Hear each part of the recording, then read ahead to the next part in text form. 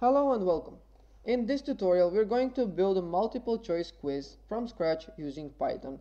And the code is fairly simple, and I believe that any beginner should be able to understand it and follow it. But you should know that this is not the best way to create a quiz.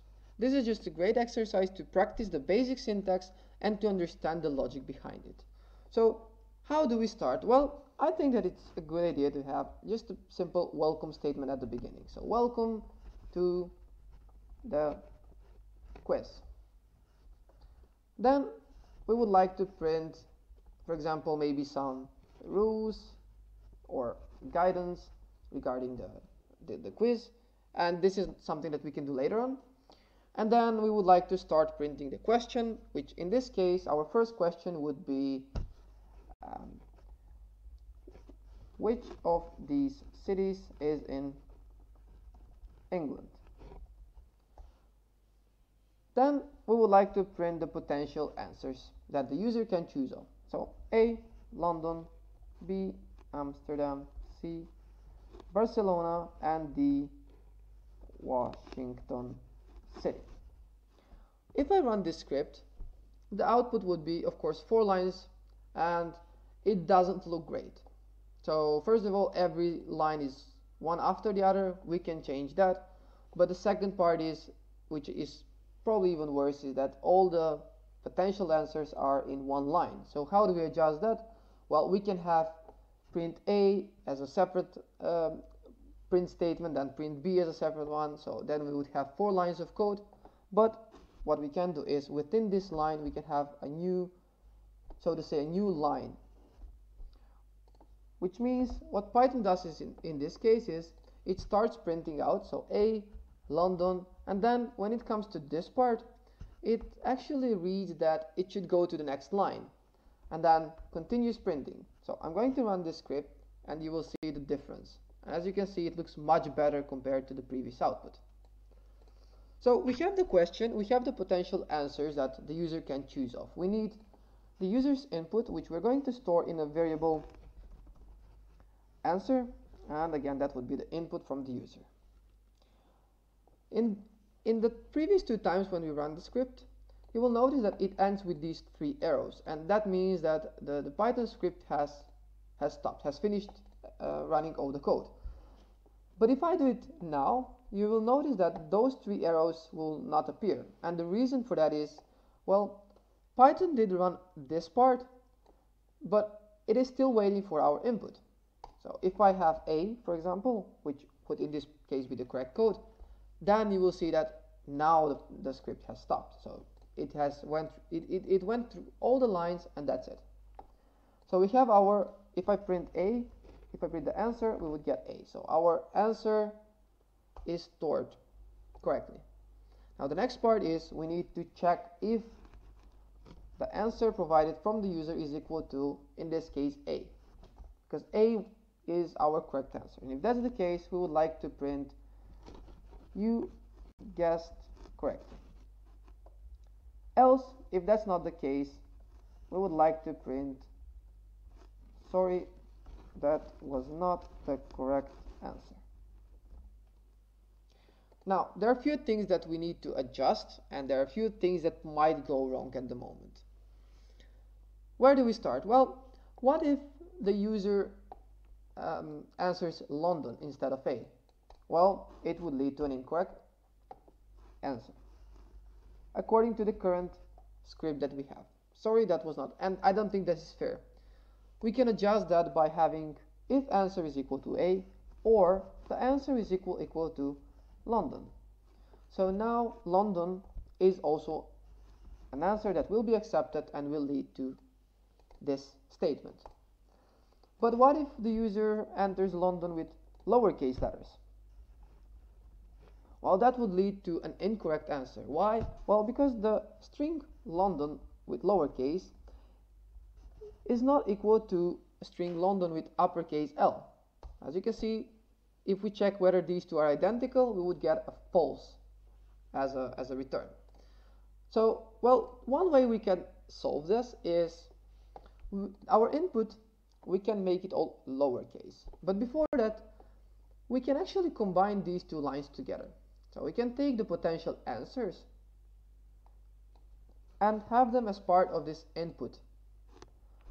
And I'm going to remove this print. So how this works is the variable answer would be equal to the input of this question, or in this case of the potential answers, and it would be exactly same as what we did before. This would be printed to the user and the input would be stored in the variable. But now what we are going to do is we're going to have our input dot lower. What this does is it takes the input and it converts it to lowercase letters. But then we need to compare it with London on lowercase as well, because otherwise we will never get the correct answer. So what I'm going to do now is I'm going to run this script and I will have London with all capitals. And it will lead to correct answer. Why? Well, our answer is all caps, but then we have the dot lower method which converts it to all lowercase letters, and then it is in a way checked whether it matches our correct answer. And since that's the case, we get you've guessed correctly. Now what I'm going to do is I would like to have one more question, and also I would like to keep track of the score. I'm going to first copy all of the code from regarding the question, and I will have the question which of the following is a float, and the answer A would be, let's say, 14, the B would be 14.3, then I will have, I don't know, let's say a string or float.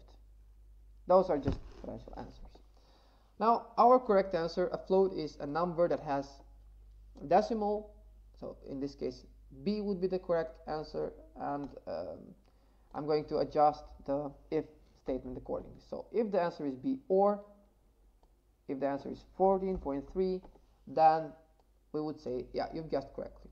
But this is something that we can have as part of our rules. So we might say enter answer A, B, C, D, or maybe choose A, B, C, D, or the answer, but not both. You can think of a better way to print this out. Alright, so if I run the code now, and I have London and I don't know, and B, we have guessed both correctly, but we have no clue. Like at the moment we have two questions, but if we have 30, then we're not sure how many we got right or wrong. So to solve that, what I'm going to do is I'm going to create a counter. So count equals 0, and I'm going to have another variable called questions attempted, and that will also start from 0. So once the user reaches the point where the user sees the answers, I would like to increase the questions attempted plus equals 1 by 1, and I will do this by the second question as well. Now whether the score, I'm going to have this as score, maybe that's better. Whether the score has increased, well, that depends on the input of the user. So if the answer is correct, in that case I would like to increase the score by 1, and it would be the same for the second question as well. Now at the end, once the quiz is over, I would like to print quiz is over, your score is plus string of score plus maybe this plus string of questions attempted, and then plus a dot. So let's see what would be the output of this. So I'm going to have, let's say London. So the first one I got correct, and the second one I will have incorrect. So we get the correct output regarding whether the question was correct or not, and then at the end we get the statement, quiz is over, your score is 1 out of 2. You can have this as percentage, that you can play with it as well. But again, we have one big chunk of code, and what we can do is we can have a simple print statement, an empty line, which would separate the welcome part from the question, and the second from the first question. So as you can see, now we have some space, and then between the first and second question as well. We can have empty space between here and the, I don't know, the ending print statement. That's also fine.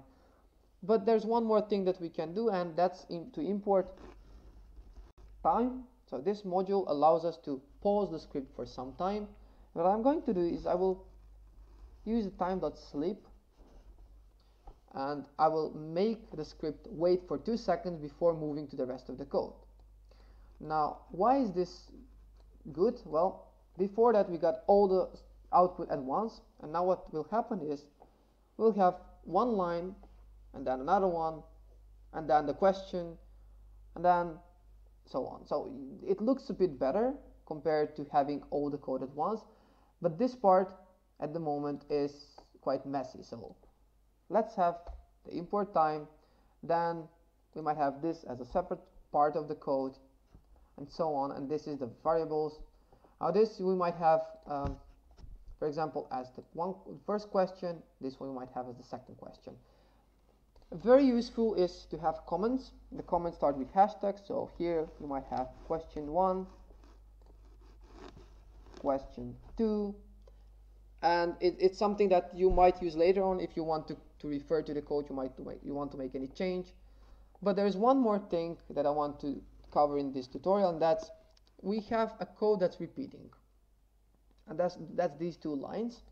And if we have a code that's repeating, we can create a function. So I'm going to create a function, so define a function called correct answer, and in that function, well, it will be these 2 lines of code that's repeating. So instead of having these 2 lines of code by every question, I will have correct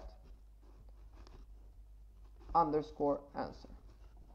So I'm going to run this function instead of having the 2 lines of code, and if I have 10-15 questions, it makes it much easier than to actually manually modify these 2 lines by every question. But what else we need to adjust before running the code is that in this function, the variable score doesn't exist, and yet we're trying to increase it by 1. It does exist, but not in the function. So this here is a global, it's so-called global variable, and it exists on global scale in terms of in the file, but not in the function. So how do we make a connection between the two? Well, we have to specify global score. And now when we actually add one more to the score, well, it checks, do we have score? Yes, it's the global one, so this one. So I'm going to run this script just to make sure that it runs fine. So welcome to the quiz. Choose A, B, C, D, or the answer, but not both. A, and then B. You guessed correctly. Quiz is over. Your score is 2 out of 2. You can play with a lot of things in this script, but it is very good, and I think it covers a lot of the Python syntax for beginners. If something didn't work for you, or you got some error, or you have some question or comment, leave it in the comment section below, and I'll see you in the next video.